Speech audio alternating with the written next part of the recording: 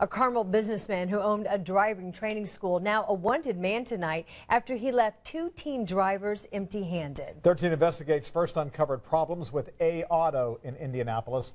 And tonight our investigator Sandra Chapman shows you why parents in southeast Indiana want to find Gary Baxter.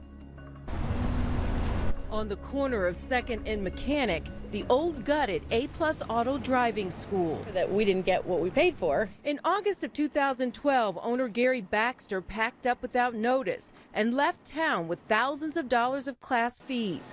Joe Brush was one of the student drivers left in the lurch and forced to take driver's ed all over again somewhere else. And I felt really bad that my mom had to pay the money again because we'd already spent 30 hours in a classroom. We paid $400 and he wasn't able to get his driver's license. That's why Joe's family and 50 others filed and won a lawsuit against Gary Baxter. The problem now is finding him and making him pay.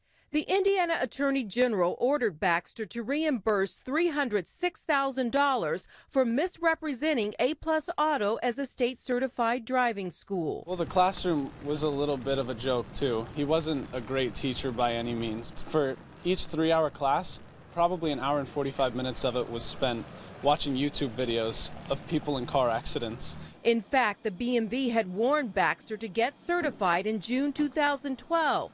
But 13 investigates caught him taking students out for driving lessons anyway, even after all of his experienced instructors quit. Why don't you shut down until after you figure it all out? Why would I shut down a business that I'm helping people learn to drive?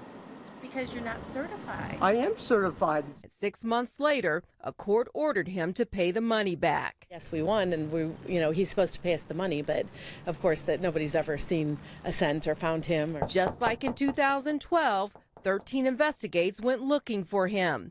This time we found his home abandoned. It was sold as a foreclosure during a recent Hamilton County Sheriff's sale. I would love to someday get a check for the money back. I'm not holding my breath, but I'm sure we're at the bottom of the pile of people he owes money to at this point. Tonight, the Indiana Attorney General's office says the case against Gary Baxter is still open. They are trying to enforce the $300,000 judgment against him. But first, they have to find him. In Aurora, Sandra Chapman, Channel 13, Eyewitness News.